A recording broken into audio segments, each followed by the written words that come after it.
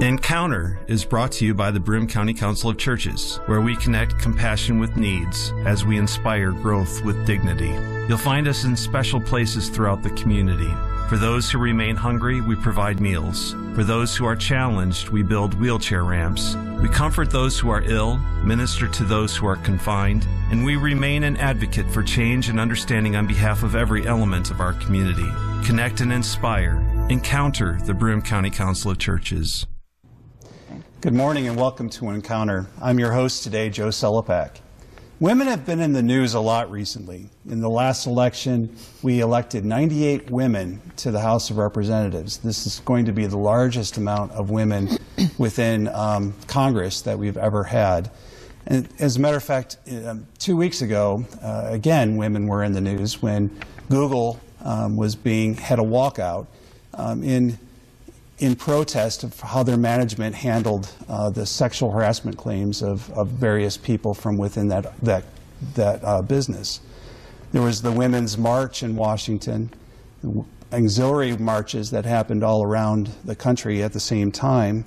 Women are redefining what it means to be a leader, what it means to be in power, what it means to be, and how women should be treated within certain areas within our world. All this proves that women are a force to be reckoned with. Today, with the Me Too movement, we are becoming more aware of the harassment and abuse that women have experienced as they have struggled for acceptance. From Harvey Weinstein to Al Franken and Garrison Keillor, the way men have treated women in recent times has come increasingly under the microscope. Currently, there's a Church Too movement, which is talking about how women clergy have been treated within the church and how they've struggled for acceptance even within leadership within the church. To help me talk a little bit more about women in general and leadership as well as women in the church are a couple of clergy. Michelle Bogue-Trost from Central United Methodist Church and Elizabeth Ewing from Christ Episcopal Church. Welcome to Encounter today. Thank you. Thank you. So let's begin by talking a little bit about your call to ministry. How did you get called into ministry, and maybe some of the thoughts that you had that led you to choose this vocation for yourself? So for me, it was sort of the family business, and it was a family business that I avoided for a number of years. So God's call went a long time. My father's mother, my grandmother, was a graduate of the Divinity School at the University of Chicago and was ordained in the United Church of Christ out of the Congregational Church in 1949. And so that was before I was born. So I got to watch her in the pulpit and had a lot of sense of her preaching and her views on things like light summer sermons and when you hit people hard with a message. So that was a piece of it. And so in my family on both sides, there were a lot of time for devotions. My father was also ordained minister, and many other relatives. My mother also earned a master's from the University of Chicago. So theology and religion and engaging in church was always very important in our family. And I kind of avoided it by going off in the Foreign Service and being an economist for over 20 years. But in that time, I felt increasingly a call. And over that period, too, we had come out of other mainline Protestant churches, and I felt a real call to a liturgical church. And so after college, became an Episcopalian. I did that in the Diocese of Washington, which is Washington, D.C. and surrounding areas. And so the very first Sunday, Jane Dixon, who was a well-known early person in the women clergy, she was leaving from her seminary tour there. So very early on, I experienced women clergy in the Episcopal Church. So I didn't really know much of the repression, didn't realize how long it took them to get to 1976 and really ordaining women. So my call, in a way, went forward well, but I ended up being raised up out of the convocation of the churches in Europe. And the churches in Europe had been raising up women for a while. And so I really, I found that to be very supportive and very normal. But it was a big shift for the family for me to go from foreign service to being clergy. But they've all been incredibly supportive. Well, you already had some women clergy within your family too. Absolutely, yeah. Yeah, very cool. And Michelle? Not the family business. Did a lot of my growing up in Alabama, where I didn't have women clergy to see. Grew up in the Methodist Church, where we did have women clergy, but not quite in the Southeast as much. I actually started another career. I had a degree and started a whole other career. And then when I was home with my daughter, when she was born, God caught up with me and said, no, you really need to be doing this. And so after a time, I went to seminary and began this work here in upstate New York. Mm-hmm. So so when you're thinking about the history of your denomination specifically, so when were women ordained within the denominations that you come from? The Methodists have different predecessor traditions, and so different of those traditions ordained women at different times. But the United Methodist Church, what we now know as the United Methodist Church, didn't ordain women and give them full clergy rights until 1956. 56? Mm-hmm. So it was sort of corresponded with right around when women were getting the right to vote. That'd be a lot after. That'd be a few decades after that. A few right. decades, so it'd be like 20 years after. Yeah. Right. All right. And the Episcopal Church? The Episcopal Church USA, which is part of the Anglican Communion, we approved that in 1976, is my understanding. And so it was a while ago, but it's been, 50 years. And so it was not done. In fact, women, even up into the 60s, could not be on the vestry, could not serve at the altar. We're not acolytes. We're not, as laity became more engaged in the ministry, female laity were not there. It was definitely vestry men and not vestry members. But I missed all of that because I didn't become confirmed as an Episcopalian until 1987. Oh, okay. And I did it in an environment where women were very active and as leaders in the church. But I have found, as I've been in Central New York and heard more and more stories of women, heard stories of our bishop who grew up in Texas, Fort Worth, and her experiences as a young woman really feeling a desire and call to serve at the altar as the younger boys or men were allowed to do, and not being able to do that. And so I have come to get a bigger sense of what happened before. Because the United Church of Christ, where your mother, my grandmother was ordained in, was one of the first denominations to ordain women, like mainline denominations. I think so. I think Disciples of Christ was earlier. There are long traditions of openness in that, but United Church of Christ was one of the, I'm guessing, one of the first, yeah. Yeah, and it's funny because I come from a holiness background. My denomination likes to brag that it was during the Second Great Awakening that we were ordaining women, and women, though it took a long time, like until recent decades, before a woman was actually elected into like being the leadership, for the mother church. I like to call it the mother church. It's like, you get all the way up to the leadership, bishops kind of thing. It's a little bit harder to be there. So, I think for most of the mainline traditions, there's a time lag between ordination of women and full clergy rights for women and moving into positions of leadership and authority in the church.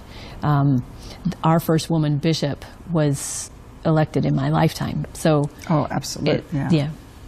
And so how, on a local level, how are women received within leadership within churches?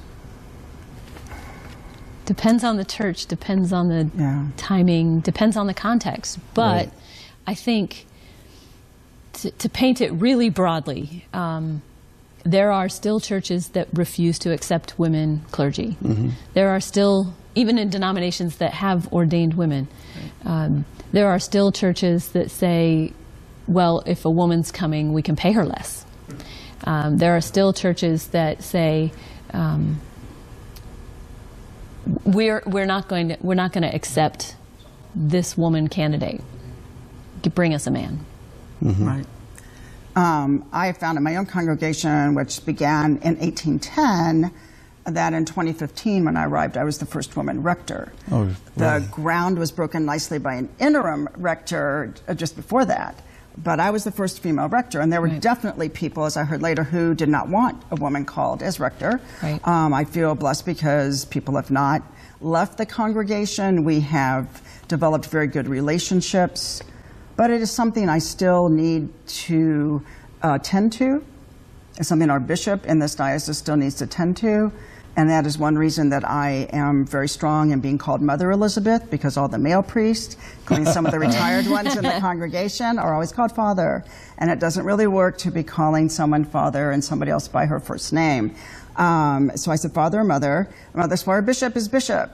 We don't go and tell anybody her first name. And she has definitely not been treated with that respect. And I think we talked about that for a woman, they'll see a woman first, or almost think like, wasn't that cute? She's dressing up as this. But for a man, they'll see the office first. And I think that as a woman, we are more and more being sure that we are living into this office. But as you were pointing out, we live into it differently. So we are doing this balance. Because women tend to be more collegial. They tend to be more encouraging and empowering of other people, which suits the Christian churches now much more, because empowering laity is really important. In all across the board. But so we have to always balance that I am still in my case, I'm still your priest. I can be your friend, I'm your colleague, but I'm still your priest in the end. And I still have the final say on worship, so. And it's remarkable. In my career, in my 22 years in the ministry, I have been the first woman pastor at the majority of the churches I've served. Oh, really? Wow. Yeah. This far into women's ordination, this far into my career, I'm still the first woman. I'm the first woman senior pastor at Central. Now, I presume that you're both aware of the Me Too movement in the community at large, or the world at large. What is your opinion about the Me Too movement and the amount of does it surprise you, the amount of harassment that women have experienced? I mean, it's, you're laughing, but it's... No, that's ironic. That's a sense of irony. We've always known. We've always known. All women have always known this happens. What I think is amazing about the Me Too movement is that finally, on some levels and in lots of places, people are being listened to. Women are being finally heard and finally being given permission to tell these stories. Right. Where we haven't been given permission before. Oh, you just don't worry about it. You know, it's just him. Don't worry about it. Work around him. You know, that's sort of the mode we operate under. But Me Too has allowed women to tell their stories in sometimes surprising, sometimes startling ways. Right. No, it has, and I think one reason why I was laughing is that, and I even talked to a nun friend of mine, it was like every woman has a Me Too story, whether it's actual, physical sexual harassment or on a lower scale, it's just there. And so to finally be able to say it out loud, not just to other women, which that was also difficult, but just out loud to anyone. And certainly when all of the hearings were going on in Congress and Me Too, I had people come to me of all ages who just needed someone to hear the story. Yeah. So it goes broader and deeper. So I'm excited about it because it's about listening.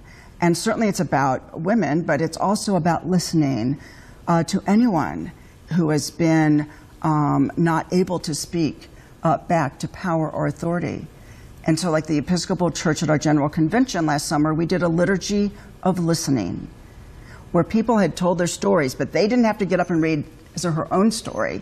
Somebody else did, in the context of prayer, in the context of silence and reflection and repentance and a call and a charge to go out and do that, so that we and our bishop was committed to shining a light on anything, no matter when it happened. So right now, there's a man who has been accused of abusing young males. He's even passed away, but the thought is anybody who might have experienced that, come tell your story to someone. And be heard. And be heard. It's an incredible pastoral moment for women in this country, I think. Yes. Women who have for so long been disregarded, or who have somehow internalized the notion that we cannot speak our stories, we cannot tell when something like that happens. It's a moment for collective listening. It's a moment for collective healing. And that's powerful as leaders in the church for our parishioners who are finding their voices. But it's also powerful within the church as clergywomen begin to speak. Right. We've for so long been told, you know, the more waves you make, the less responsibility you'll have, the less leadership you'll have, the less authority you'll be given. You need to go along and get along. And it's been this amazing moment. My guests today are Michelle Bogue-Trost from Central United Methodist Church and Elizabeth Ewing from Christ Episcopal in Binghamton. Thank you again for being on Encounter, for sharing your stories. I know that when I was putting the show together and inviting women clergy to be on to talk about this, I know that a couple of the clergy that I approached said that they couldn't be on because the issue was too raw, too personal, too painful for them to be on the show, and I understand that, and it's a tough thing. So as we're approaching, you know, the vocation of minister within the church, how is the Me Too movement kind of shifting how women are perceived within leadership, and has there been like Me Too moments within the church that you're aware of that you would be comfortable sharing with our audience? That's a lot. I like these big questions. I'm sorry. I apologize for it. And what Me Too does, what Church Too does, is bring up those big questions in ways that we're not always equipped to answer. Right. That church leadership, church judicatories are not always prepared to answer. I think many of our mainline denominations, leadership and judicatory systems were surprised when clergywomen started saying, wait, this is happening in the church too. Right. Right. There's a wonderful video out floating around Facebook and the internet now, made by the women of the ELCA Synod in North Carolina. Comments each that are commonly heard by women clergy regarding bodies and selves and roles as clergy. Only this time they have the male clergy reading them, and those stories are powerful. And I don't know a clergywoman who's seen this video who hasn't said, "Oh, I've had all of those said to me at one time or another." There's this odd truth that people in churches feel somehow permitted to speak about things to women clergy or about themselves or their authority or their role that they would never say to male clergy. Right. That's true. I cannot begin to tell you how many comments I've had on my appearance. You know, we think about things like, well, I can't do anything different to my hair before I preach a really important sermon because that's all anybody's going to talk about is my hair. That's mild. Women who, I have a colleague who was a young woman, became pregnant, was expecting her first child, and had parishioners who refused to receive communion from her because it was obvious what she'd been doing. Wow. You know, and feeling free to make comments about body, self, space, appearance. Somehow people in churches still feel permitted to do that where they would never think to with a male pastor. No, and I find that moving way too quickly with familiarity happens a lot, and it comes to this. And physical familiarity. And physical familiarity. Right. Ready to touch you. Some very inappropriate, but most, not any here, I have to say that. But, you know, people who would comment on, well, you really need to wear darker lipstick. And I was like, well, do you hear a male priest? Does he need to wear a little darker lipstick so you'll understand what he's saying? And it was extraordinarily helpful to me because our bishop just came and I began to really understand why so many clergy in our diocese were really thrilled to have, still sadly among the first female bishops in the Episcopal Church of the small number, because she could talk to my vestry. And she told them things that she had heard, even as bishop. You know, people just tell her she looked cute. Oh, yeah.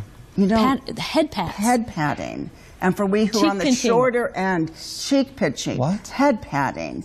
And yeah. rear end padding. What? Oh, Yeah, derriere padding. bless Lots not of to have derriere that padding. one. But there's all of these just happen. Even like she says, I'm in my mitre, I've got my coat. I'm like, we are, because we in Episcopal Church, we really get dressed up. You could be wearing all this stuff. And people would still feel like they could really treat you with the kind of, you know, familiarity or cute little girl thing that is entirely inappropriate. Right. And something you do have to balance. And how do you come down with it? And I have had some very good conversations with people to help them see. And it comes a lot from like the video from the ECLA that the LCA that it say that to a man. See me as a man. Right. And how does that sound to you? How would that change? And how would it change? And it seems like there's a big struggle that would go on that level too. I mean, you just brought it up. You're not a man, and you don't want to be a man, I don't think. Or treated like or one. treated like one. On the other hand, you know, you want to have the respect and the acceptance and the recognition that comes from being a clergy. So you're walking an interesting line on that level. we are, and I think that has developed a lot from the 80s and 90s, and you know, we have to act like men in order to be treated like men, into coming into understanding that the female presence, female authority is sufficient. Right. And when I've had congregation members ask me, you know, I don't know how to treat you. I don't know how to do this with a woman pastor. I just don't know. Help me understand. And I am so grateful when somebody says that. And my response is, before you say something, think about whether you would say this to my predecessor or to a male pastor. And if you wouldn't, don't. Just don't. Right. Save us both the awkwardness and the embarrassment. And it's not always church members. You know, I've done weddings before where I can almost predict it. Somebody will say to me, especially earlier in my career, somebody will say to me, well, if all pastors looked like you, I'd go to church more often. Oh, no. You know, and that is not even somebody I can work with, because this is a wedding guest or a wedding relative who I'll never see again. And how do you deal with that? It's random, it's unexpected, it's invasive, it's hurtful. And how do you lead the wedding after having had that experience? Right. It makes it very, very difficult. It is. And so but women clergy walk this line all the time. Right. From comments delivered right before church. How do you go then and preach the gospel when somebody has said something derogatory or sexually explicit to you before a worship service? You know, it's You feel dirty. Or you invaded. You feel more violated or invaded. But I guess to me, like you said, you preach the gospel. Then I love to preach the gospel because I know that Jesus was very different. Jesus included women directly in his ministry from the beginning. And these were strong figures. If you read, you know, Luke 8, you've got Mary Magdalene was probably a businesswoman. You have Joanna, who was the wife of Herod's master household. You've got the women who were there, and they weren't like cooking the meals. They were very active in the ministry. Your woman at the well, one of the absolute first evangelists who goes to talk to everybody in her town in some area. Mary Magdalene, again, who is, in all four of our accounts, the one who was privileged to encounter the risen Christ. So Jesus' encounters with women are extraordinarily encouraging, and sometimes I have to hold Jesus Christ out there and say, okay, I know your view.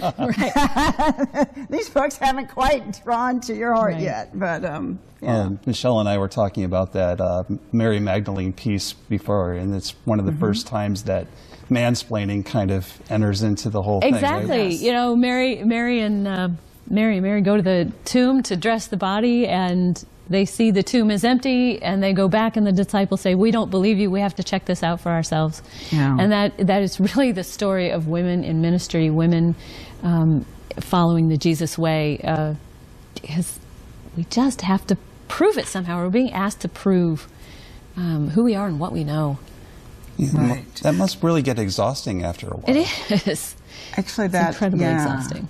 It Emotionally, is. physically, yeah. Yeah, no, and when you say that and to prove, so I did, my rector maybe for good or ill reason, I put a person on my committee who didn't believe women should be ordained. It didn't tell me that either. And so I kept wanting to know, what does call feel like? What does it feel like? What does it feel like? And the other members of the committee were, we believe this whole thing. We want to send her forth. And so 2 years, although at the end he supported it. But it's that proving thing. Wow, if I don't think women can be called to ordain minister, to sacramental ministry, as we would do in the Episcopal Church, You have to what prove does it feel to me like? you're I have worthy, to yeah. prove that I have that call and I'm worthy. Right. Yeah. And so we have about 30 seconds before we have to. But there's so much more. Yeah, I know. We've just scratched the surface. And, you know, we haven't even brought up what Galatians says, you know, about in Christ there is neither male nor female. Or what Genesis says. Exactly. Let us make them in our own image, male and female. And that there is, that even within the church, the early church, you had Aquila and Priscilla. Right. Paul's and mentioning the Dorcas, women and leaders of the so many church. people. And they yes. were constantly being named. And I just want to thank you both for being on and talking about this subject with us, because it's important I think it's really important for the future of the church for us to be more in conversation, opening these things up to the light so that it can be celebrated. So I want to thank you for your ministry. Thank you for being on the show, the Encounter show this morning. And for all of you, I want to thank you for watching today. I want to offer you all the blessings of a good Sunday. Thanks for being on.